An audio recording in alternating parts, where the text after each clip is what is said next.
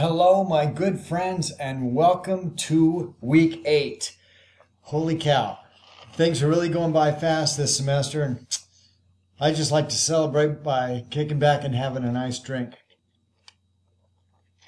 Of course, this is just ice water. This isn't exactly my drink of choice for a celebration, but it's going to have to do today, being as I'm here in the downtown office building, otherwise known as the D2L Studios, and I would hate to do anything that was not allowed by the administrators. So that's why I'm not going to do anything that's not allowed by the administrators, which is precisely why I'm coming to you right now with this quick video.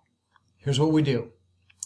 Gosh, it seems to me that you can hardly imagine, but the semester just seems to be going by really fast.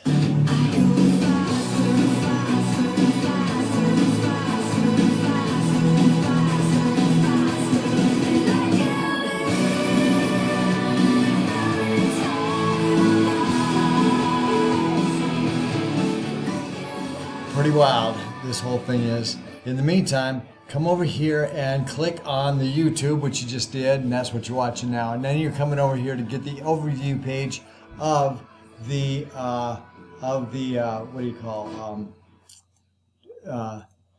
bivariate frequency distribution chapter, which is going to take you, chapter 7, which is going to take you into a position where you have a lot of talent, because you'll be able to take like a paragraph of information, data coming out you, just sentences, words, and be able to construct a bivariate frequency distribution from which you will be able to sort out all the information in a organized manner.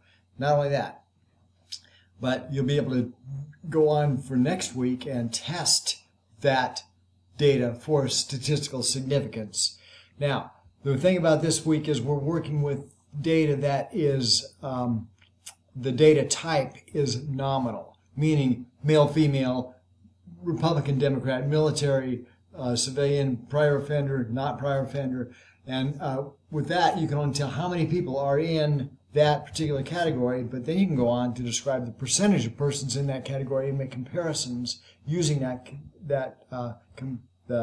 data, and then go on to test for statistical significance from which you can make policy. Make decisions that are informed decisions. So that is highly cool. So here we are, using the study guide to construct the bivariate frequency distribution. Then we're doing the homework for chapter 7. Then we're doing the exam for chapter 7. Then you're doing the module evaluation for week 8. And if you haven't done so yet, you'll need to video chat with me, because here I am.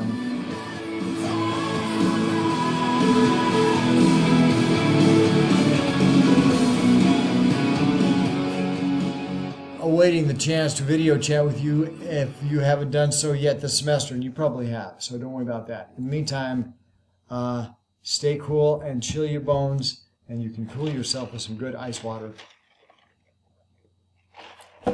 and later graduate to a different beverage if it suits you. See you then. Bye-bye.